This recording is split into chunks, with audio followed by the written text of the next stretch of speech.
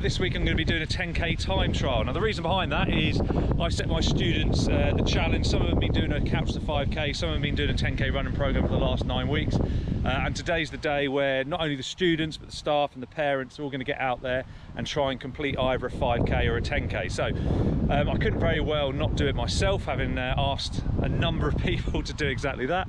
So I'm going to get out there, see it as my tempo run for the week. Push myself a little. I'm hoping to get under 45 minutes.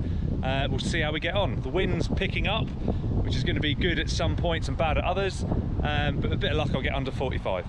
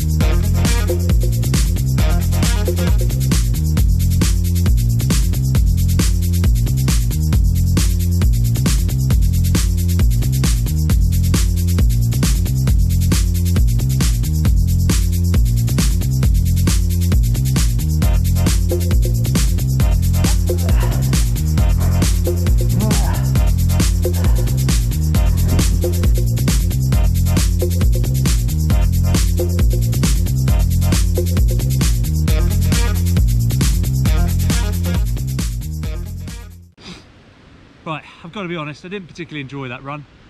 I think setting a target of 45 minutes was a bit ambitious, bit of an error really. What that meant was that I pushed it way too hard for the first third.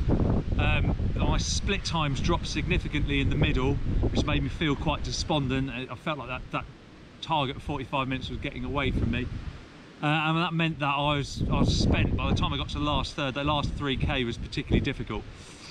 So I ended up with a time of 45:40, which when I finished felt quite despondent. So all in all, as I say, I didn't really enjoy it. Now I've had a bit of time to mope now, and on reflection 45:40 is not too bad. For the amount of training I've put in, it's not a bad line in the sand.